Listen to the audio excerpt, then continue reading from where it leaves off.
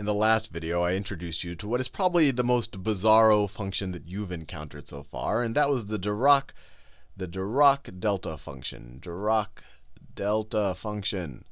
Dirac delta. And I defined it to be, and I'll do the shifted version of it. You're already hopefully reasonably familiar with it. Or if I shift it, so Dirac delta of t minus c, we can say that it equals 0 when t does not equal c. So it equals 0 everywhere. But it essentially pops up to infinity. And we have to be careful with this infinity. I'm going to write it in quotes. It pops up to infinity because and we even saw in the previous videos, kind of different degrees of infinity, because you can still multiply this by other numbers to get larger Dirac delta functions when t is equal to c. But more important than this, and this is kind of a pseudo definition here, is the idea that when we take the integral, when we take the area under the curve over the entire x, or the entire t-axis, I guess we could say, when we take the area under this curve, and obviously it equals 0 everywhere except at t is equal to c. When we take this area, this is the important point, that the area is equal to 1. That the area is equal to 1. And so this is what I meant by kind of pseudo-infinity. Because if I have 2 times the Dirac delta function, then if I'm taking the area under the curve of that, of 2 times the Dirac delta function, t minus c dt, this should be equal to 2 times the area of just under the Dirac delta function, 2 times from minus infinity to infinity of the delta function shifted by c dt, which is just 2 times, we already showed you, I just said, by definition, this is 1. So this will be equal to 2. So if I put a 2 out here, this infinity will have to be twice as high, so that the area is now 2. So that's why I put that infinity in parentheses. But it's an interesting function. I talked about it at the end of the last video, that it can help model things that kind of jar things all of a sudden. But they impart a fixed amount of impulse on something, a fixed amount of change in momentum. And we'll understand that a little bit more in the future. But let's kind of get the mathematical tools completely understood. And let's try to figure out what the Dirac delta function does when we multiply it, what it does to the Laplace transform when we multiply it times some function. So let's say I have my Dirac delta function, and I'm going to shift it. That's a little bit more interesting. And if you want to unshift it, you just say, OK, well, c equals 0. What happens when c equals 0? And I'm going to shift it and multiply it times some arbitrary function f of t. If I wanted to figure out the Laplace transform of just the delta function by itself, I could set f of t is equal to 1.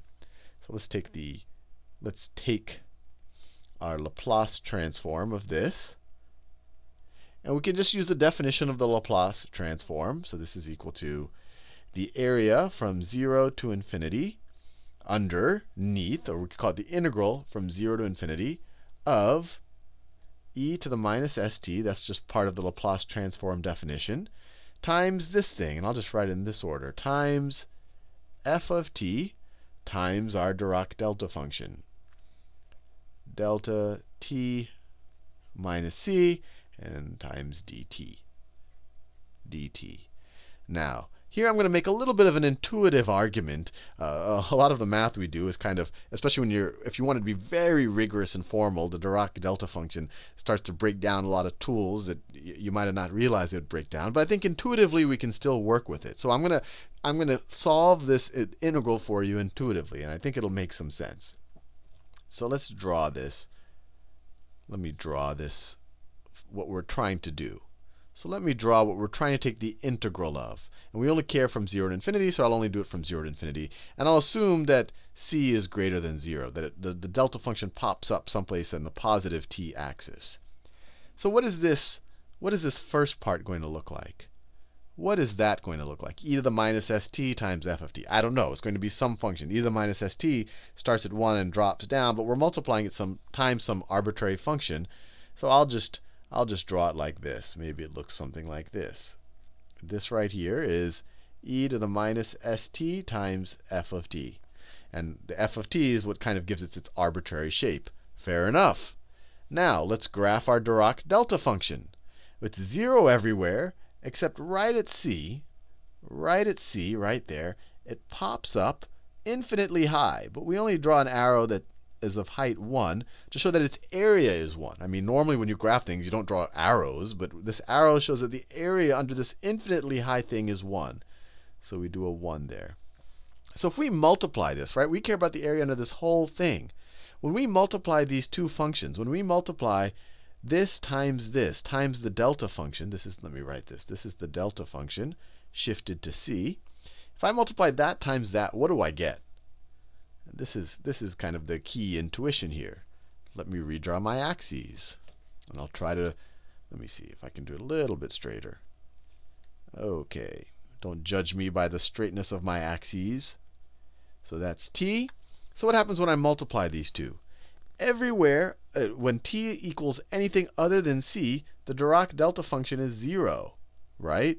So it's 0 times anything. I don't care what this function is doing. It's going to be 0. So it's going to be 0 everywhere, except something interesting happens at t is equal to c. At t equals c, what's the value of the function? Well, it's going to be the value of the Dirac delta function.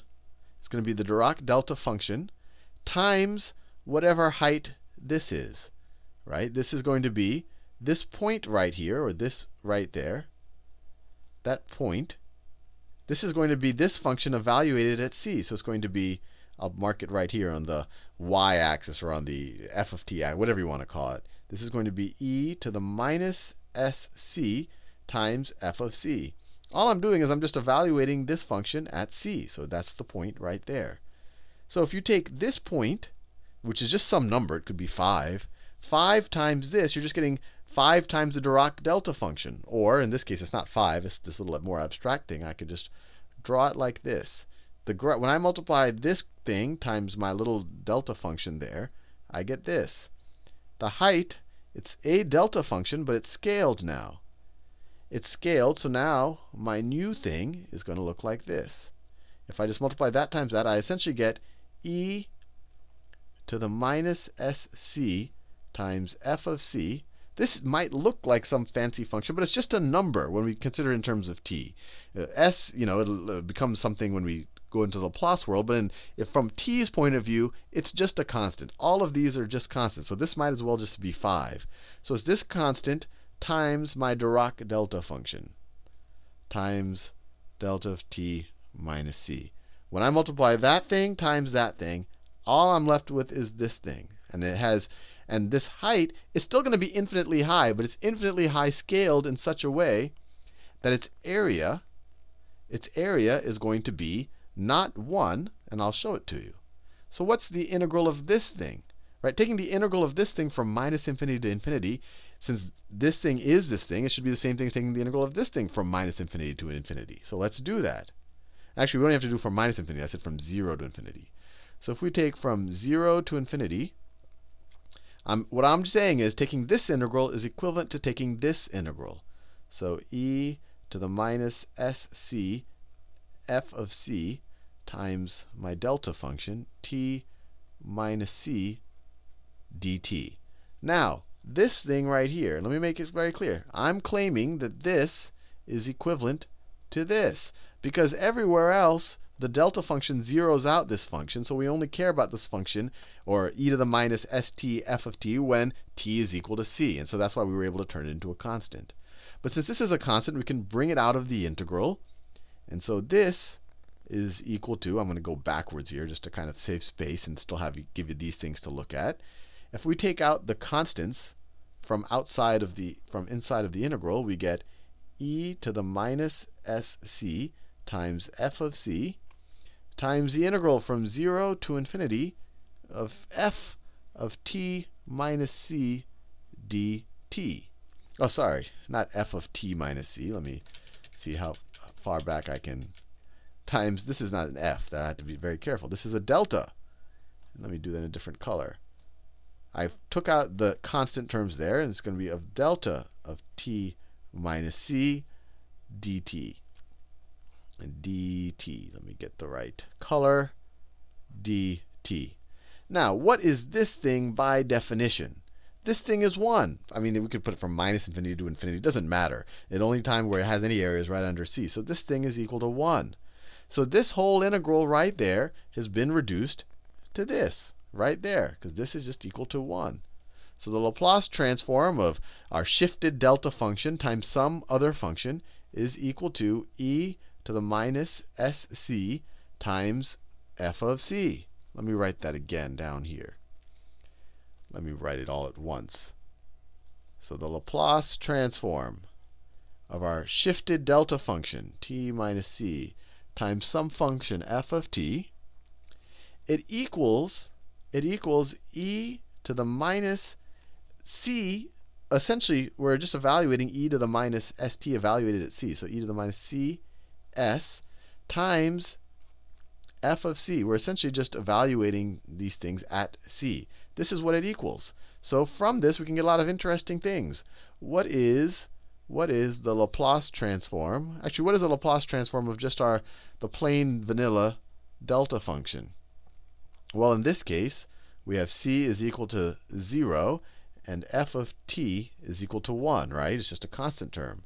So if we do that, then the Laplace transform of this thing is just going to be e to the minus 0 times s times 1, which is just equal to 1. So the Laplace transform of our delta function is 1, which is a nice, clean thing to find out. And then if we wanted to just figure out the Laplace transform of our shifted function, the Laplace transform of our shifted delta function, this is just a special case where f of t is equal to 1.